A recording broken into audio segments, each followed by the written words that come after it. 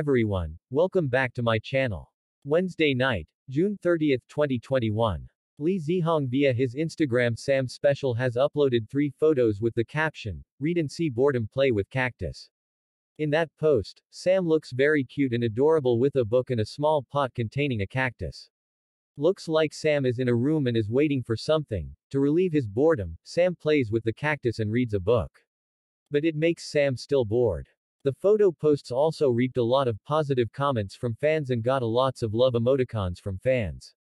That's all for today's video. Thanks for watching. Don't forget to subscribe this channel, like this video, give a comment and share this video. See you in the next video and bye bye.